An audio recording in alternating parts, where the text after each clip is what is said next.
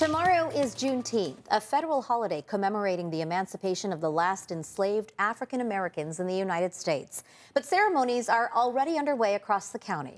CBS 8's Alex Lai joins us live in University Heights. Alex, how are people honoring the holiday there?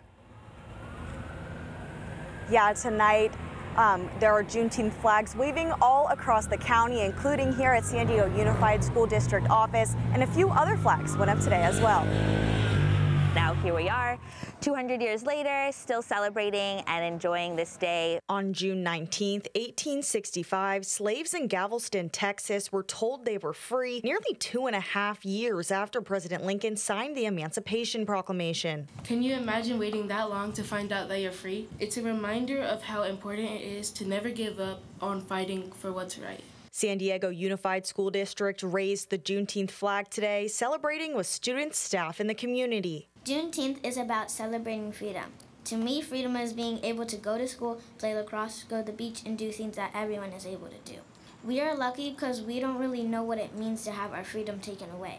The flag representing more than just history. It has a star that represents the future and the progress that our people have made. And it also has the red and the blue to symbolize that we are part of America as well. Sweetwater is another school district with a Juneteenth flag. Today it was raised for the second year in a row. It declares the Sweetwater district's commitment to recognizing the unique tragedies and triumphs of Black Americans in the past and Black contributions to the present and the future.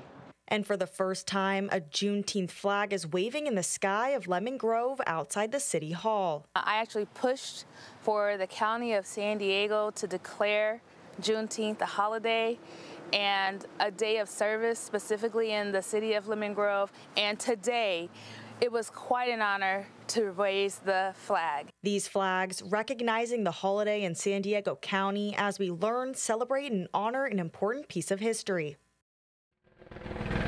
And last night, a Juneteenth flag was raised at the Chula Vista City Hall during a Juneteenth celebration. Marcella and Anna. Now, Alex, are any of these places having events tomorrow, or was it just today? Well, some of them only had it today because they're actually closed tomorrow in recognition of the holiday. But the Lemon Grove mayor did tell me that they'll be having a moment of silence at 6:30 p.m. tomorrow night at Treganza Park. All right, Alex, thank you for that update. Thanks for getting the word out.